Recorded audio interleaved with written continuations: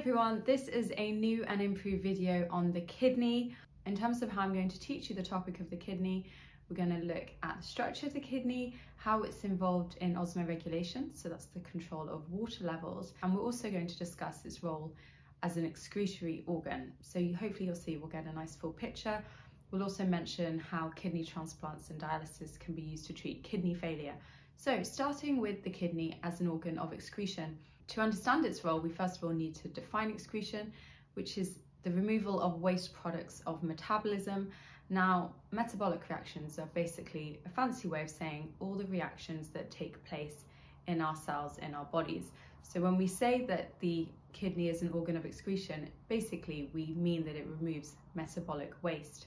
I'm now going to list some other organs which also deal with excretion. They are the lungs, which excrete carbon dioxide.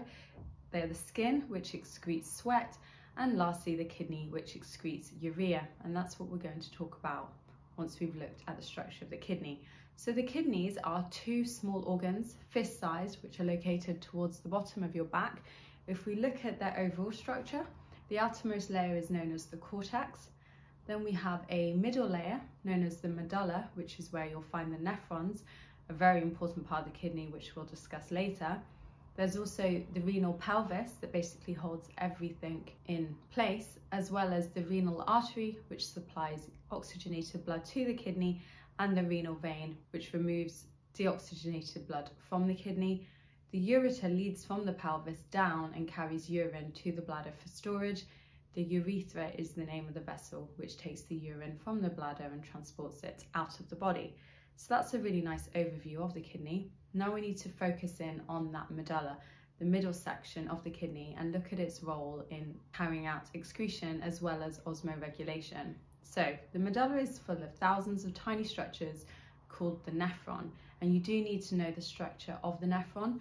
Notice that there's a capillary which enters the kidney nephron, known as the glomerulus, which you do need to know the name of, which exists within the starting point of the nephron, which is the Bowman's capsule. So if you can envisage the blood flowing into the glomerulus, then there is the glomerulus, that network of blood capillaries, and then the blood flows on. One thing to be aware of is that the vessel coming into the glomerulus is wider than the one leaving, and that generates a pressure which actually helps to force small molecules out of the blood, so out of the glomerulus into the Bowman's capsule, and this is actually known as ultrafiltration, a very important process that takes place within the kidney nephron.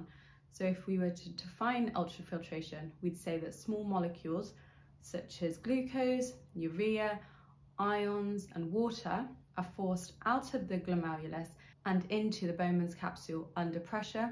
Notice things like protein don't move across that glomerulus, they don't cross the basement membrane that exists between the glomerulus and the Bowman's capsule, and that's because those proteins are too big. Now the vessel coming into the glomerulus is wider than the one leaving, and that is what generates that all-important pressure, forcing those small molecules across that basement membrane. The next part of the nephron we enter is known as the proximal convoluted tubule, otherwise known as the first coiled tube. Look at its shape and you can see where they got the name from. Now, the proximal convoluted tubule is where selective reabsorption takes place. You do need to know all about selective reabsorption. This is effectively the body taking back the useful substances back into the blood, because remember, when we've entered the nephron, we're no longer part of the main bloodstream. So at this point, we need those useful products to be returned to the blood. So if we ask ourselves what selective reabsorption is, well, it's the taking back of all of the glucose and some of the ions back into the blood. Now, because these substances move against their concentration gradients from low to high, we say that this takes place by active transport and that there's a requirement of energy. Notice that urea is a waste product. Remember, that's a waste product of the breakdown of proteins into amino acids. Remember, we can't store excess amino acids. They get converted to ammonia, which is toxic, which then gets converted to urea. So it's these molecules of urea that we need to lose from the body, and that's why the urea stays within the nephron. The next bit of the nephron is known as the loop of Henle. Don't worry too much about this. This just further concentrates the contents of the nephron, and then following the loop of Henle we have the distal convoluted tubule, otherwise known as the second coil tube. Again, not too much to worry about here. Then we reach the collecting duct, and that flows directly to the ureter, to the bladder, so that the urea in the urine can be excreted. So really what I want you to take away from the nephron is that two main things happen here. Number one, ultrafiltration between the glomerulus and Bowman's capsule boundary. Number two, selective reabsorption, which takes place in the proximal convoluted tubule, where it moves glucose and ions back into the blood by active transport. And so that's really an outline of the kidney's role in excretion. Now what about its role as an organ involved in osmoregulation? Osmo means to do with water, so we're controlling water levels. So we know very clearly that we need to control our water levels. This is an example of homeostasis, but how is that done? So we're going to look at two scenarios, one when we've had too little water to drink and one when we've had too much. So let's take the scenario when we've had too little water to drink. First of all, we need to detect the low water levels of the blood, and that's the role of osmoreceptors in the hypothalamus in the brain. So the osmoreceptors in the hypothalamus detect low water levels, and they send a message to the pituitary gland located in the base of the brain to secrete more of the hormone ADH. Now ADH stands for antidiuretic hormone, and therefore if you know what a diuretic is, it's something that makes you pee. Antidiuretic hormone will therefore prevent you from peeing as much. So we've had little water to drink, our osmoreceptors are registering low blood water levels, so therefore more ADH will be released from the pituitary gland. That ADH is a hormone, which means it's carried in the blood to the kidney, and it specifically acts on the collecting duct of the nephron and makes it more permeable to water, which does need pointing out in your exam answer. This means that more water can be reabsorbed from the collecting duct back into the blood, meaning that less water is available to produce urine. So if we consider the urine in this situation, it will be low in volume, concentrated, and quite dark in colour and fairly smelly, to be honest. Now let's look at the opposite scenario, so when we've had too much water to drink. Let's go through all those steps again. So this time the osmoreceptors in the hypothalamus will detect high water levels in the blood. The pituitary gland will therefore secrete less ADH into the blood. Less ADH arrives at the collecting duct in the nephron. The collecting duct walls are less permeable to water, meaning that less water is reabsorbed back into the blood, and therefore more water is available to produce urine, resulting in urine which is high in volume, light in colour, and dilute as opposed to concentrated. And so that's the role of ADH. We're now going to move on to look at dialysis and kidney transplants. Now, although you probably won't see in a lot of specs that they actually point out dialysis directly, they could ask you about dialysis indirectly by testing your knowledge of osmosis and diffusion and active transport. So that's why I'm going to mention that here, because I want to cover all scenarios. So if your kidney fails, this is going to be a bit of a nightmare, because it means that you can't control your water levels appropriately and you can't remove urea from your blood. So that's where kidney dialysis comes in. It's a pretty unpleasant procedure. You have to have it around 4 times a week for at least 4 hours, depends on the patient's needs. And effectively, they remove all your blood from your body and it gets cleaned. But how does this take place? Well, there's a special partially permeable membrane that your blood flows against that has a dialysis fluid on the other side of it. And the doctors are very careful in controlling the contents of that dialysis fluid. For example, it contains absolutely no urea. So if you imagine your blood flowing past this membrane with all the urea in it, and then it passes this membrane that on the other side has no urea in it whatsoever, well, that means that the urea passes by diffusion across that partially permeable membrane and is therefore removed from the blood, because it moves from an area of high concentration to an area of low concentration. They could ask you how dialysis is similar to osmosis. Well, look, it involves a partially permeable membrane. Sometimes water moves depending on your body's requirement for water, so you'll often find that a lot of that filtrate produced by the dialysis machine will contain a huge amount of water. They often control the glucose and the ion content of the dialysis fluid and make it very similar to that found in the blood, and that ensures that glucose and ions do not leave your blood so that they can be returned to your body, because after all, you need that glucose for respiration to help you release energy. So that's a really quick overview of how dialysis works. Remember, because it is 3 to 4 times a week, it does take such a long time. It is a bit of a nightmare. There's also a risk of infection because you need to be injected multiple times, and it also loses effectiveness over time. So there's another solution, which is the kidney transplant. This is good because it does away from the need for dialysis. It means that people can get on with their lives a bit better. However, you've got issues with kidney transplants. Number one, shortage of donors. Number two, often the transplants aren't a match, so you need to be on immunosuppressant drugs for the rest of your life. And number three, there's always a potential risk from open surgery. Right, I'm going to answer some past paper questions now on the kidney. I hope you found this video super helpful, and don't forget to subscribe or like. The human kidney removes urea from the blood. Name 2 other substances the kidney removes from the blood. We've just been discussing this. It's both water and ions. The diagram shows a simple kidney machine that uses dialysis to remove urea from the blood.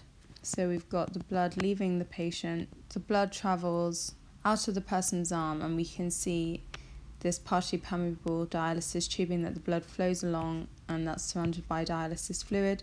Dialysis allows small molecules to be removed from the blood. This is done by passing the dialysis solution over the tube containing the blood.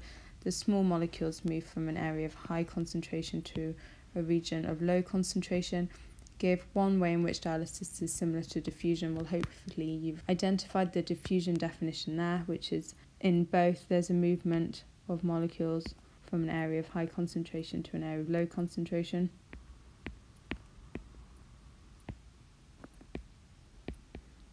Give one way in which dialysis is similar to osmosis. So what is osmosis? Well, it's the movement of water molecules from an area of high concentration to an area of low concentration across a partially permeable membrane. And look up, we know we've got that partially permeable dialysis tubing. So how are they similar? Involves water and a partially permeable membrane.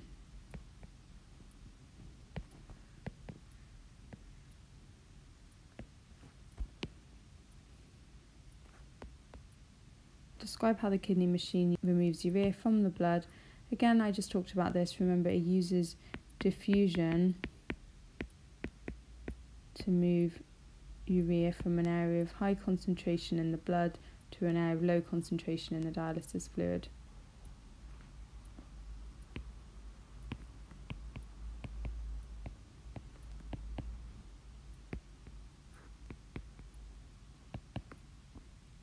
Another function of the kidney machine is to maintain normal blood glucose concentration.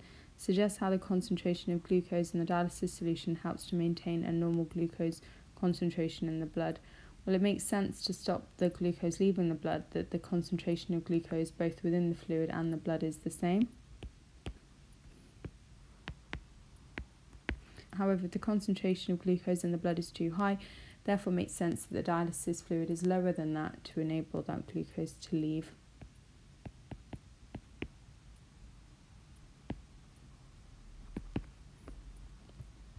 Describe 2 processes that take place in the kidney but not in the kidney machine. This is really just asking about ultrafiltration, because we know that takes place within the kidney nephron, and selective reabsorption. And so for the 3rd and 4th mark, we're just going to define those. So we're going to say with ultrafiltration, small molecules, e.g. urea, water and ions, leave the glomerulus and enter the Bowman's capsule.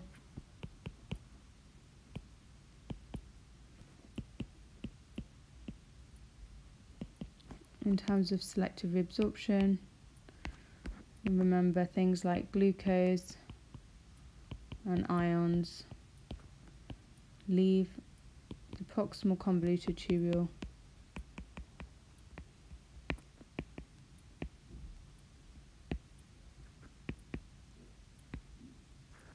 and re-enter the blood by active transport.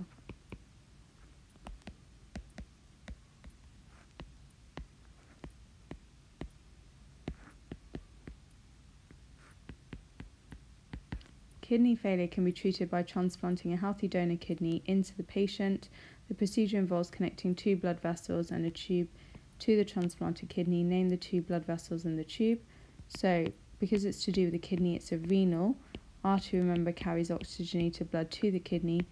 The renal vein will remove deoxygenated blood. The tube is the ureter, because remember that connects the kidney to the bladder. Suggests why the transplanted kidney is placed in the lower abdomen instead of the kidney's usual location. Well, think about the practicalities here.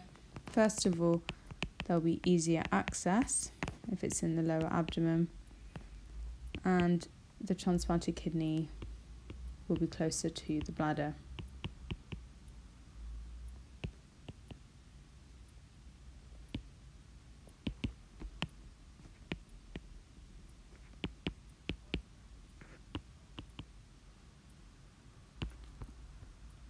The diagram shows the kidney nephron with parts labelled A, B and C.